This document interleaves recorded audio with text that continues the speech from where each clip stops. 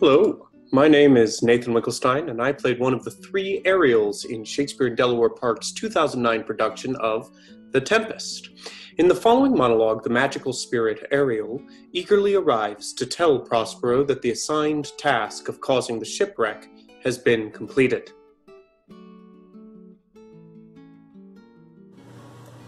All hail, great master! Great sir, hail! I come to answer my best pleasure, albeit to fly, to swim, to dive into the fire, to ride on the curled clouds. Today's strong bidding, to task Ariel in all her quality. I boarded the king's ship, now on the beak, now on the waist, the deck. In every cabin I flamed amazement. Sometimes I'd divide and burn in many places, the topmast, the yards, and the bowsprit would I flame distinctly, then meet and join.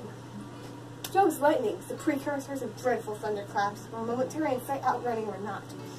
The fire and cracks of sulphurous roaring, the most mighty Neptune seemed to besiege and make his bold waves tremble. Yea, his dread tridents shake.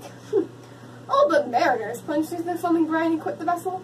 Then all fared me, the king's son, Ferdinand, with his hair up staring. Then like reeds, not hair, was the first man that leapt, cried, "Hell is empty, and all the devils are here!"